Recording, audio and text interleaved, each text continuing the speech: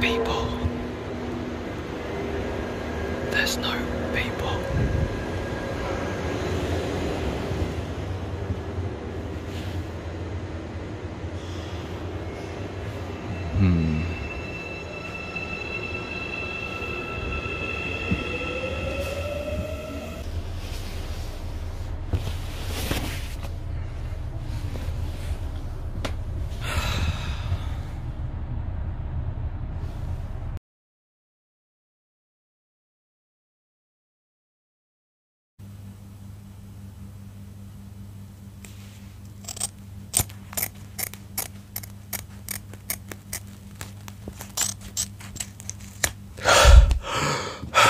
Hello and welcome back to my bedroom. I'm back home in England. I arrived yesterday and I decided to leave because I was getting a bit scared of the you-know-what spreading around.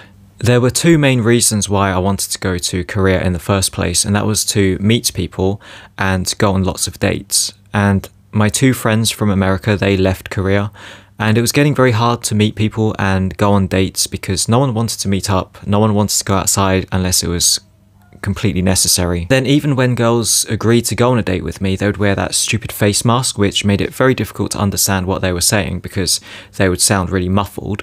And then I couldn't do my moves because how am I supposed to kiss someone when they're wearing a stupid face mask? And then people kept asking me why wasn't I wearing a mask in the comment section, and that's because the masks don't actually help. Everyone seems to be brainwashed into thinking that if they wear a face mask, then they're safe from catching anything, which is just a load of rubbish. Any medical professional will tell you that the masks are completely ineffective. You need a proper mask that's sealed tightly to your face and has a respirator that can filter out tiny particles to stop the particles from going into your lungs.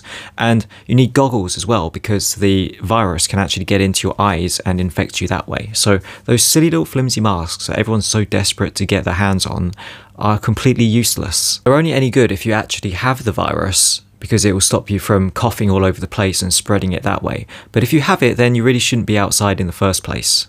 Anyway, so the reason why I decided to leave Korea and come back home to England was because I didn't really want to get trapped in Korea if things started to get even worse and the airport started closing down and I didn't have any friends and nobody wanted to meet up.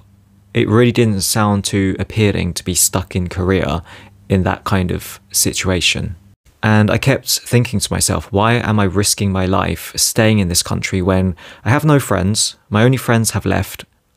I'm finding it difficult to get dates, and even the dates I go on, they just reject me or they unmatch me or they don't even want to meet up a second time. I have nothing else to do in this country, might as well leave. So I left and I'm back home in my bedroom. And it's so nice to be back home. I was going crazy being stuck in that tiny little Korean Airbnb, which was about the same size as my bedroom, and now I'm in this massive house back in my parents' house and I've got this huge garden. I've got my gaming computer in the background, I've got my favourite knife, I've got my Xbox controller, I've got a kitchen downstairs that has everything: an oven, a toaster, a grill, knives and a frying pan. So yes, I am pretty happy to be back home. It's strange being back home so quickly because I only just left this place about 2 months ago after I came back for Christmas. Now I'm back here already. And it's only the beginning of March, but I'm very glad to be home because I didn't really want to leave in the first place. I actually wanted to stay longer, but I got dragged back to Japan straight after Christmas. Now that I'm a free single man again, I can go anywhere I want to and do anything I want to. The atmosphere in Korea shortly before I left was very strange. There was this very heavy, dark, tense kind of atmosphere everywhere you went because of the virus spreading. Everywhere was kind of deserted. I went on a date with this Japanese girl on Friday night, last Friday evening, and there were just not many people around. We went to a shopping mall and it was kind of empty.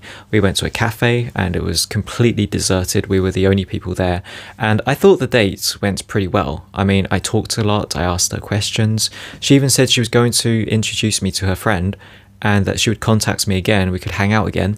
And then I got home, checked Tinder, and she unmatched me. Couldn't believe it. I've never been unmatched after a date before. I felt so insulted. And then when I got onto the aeroplane, it was completely empty. Well, not completely, but it felt like it was almost empty. There were hardly any people. There were so many empty seats. I had 2 empty seats next to me, so I could just lie down. It was actually the best plane trip that I've ever had. I just lay down, fell asleep. It was great. Those idiots who wasted their money in business class could have just gotten the same thing for economy price if they just chose economy. Anyway, now that I've gotten the boring explanation bit over, yes, I'm back home in England. Korea was a bit of a failure as a trip. I don't know, was it really a failure? I did accomplish a few of the things that I set out to do. Went on a few dates, met some people, had some fun. I just didn't really feel like there was any point in staying any longer, so I think I made the right decision in leaving. I need to get my bedroom sorted out. Whilst I was away, this mountain of junk suddenly appeared. And look what I have. Dun, da, da, da. I finally got my 100,000 subscriber YouTube award plaque thingamajig hiding in my room for passing. Presented to hiding in my room for passing 100,000 subscribers. YouTube. Yes, I'm very happy with this. And look, it came in a box. I'll show you the box. Unfortunately, I didn't get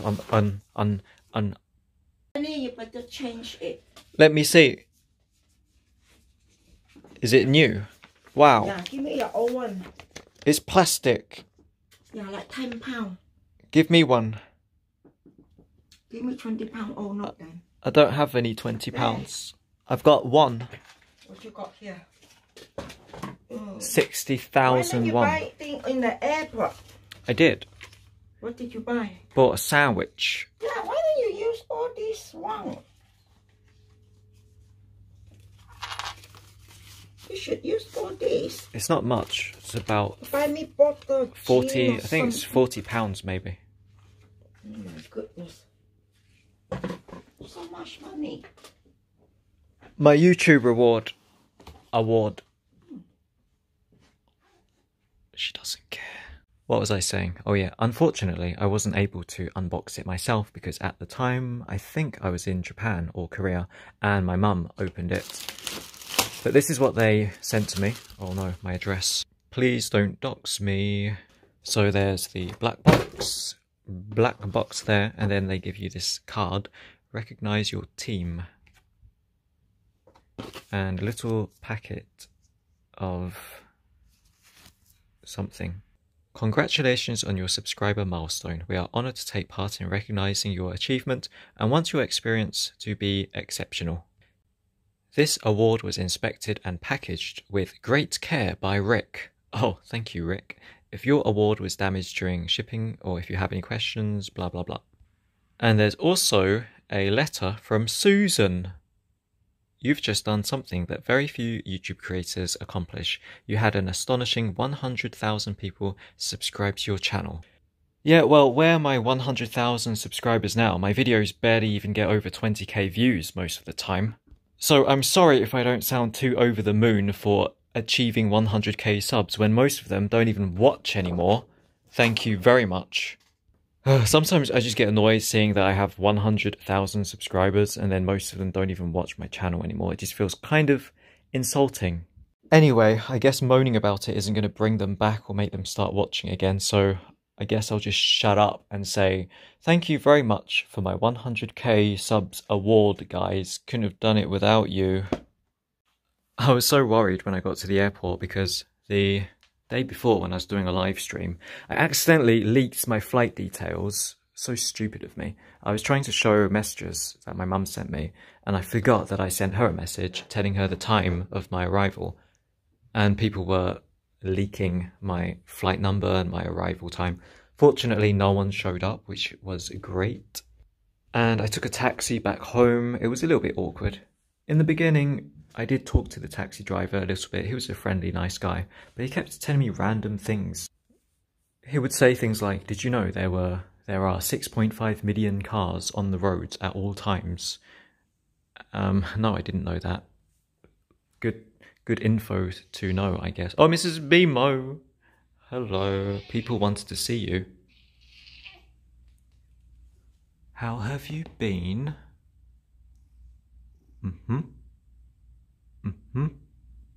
That's fascinating. Did you miss me? Did you miss me?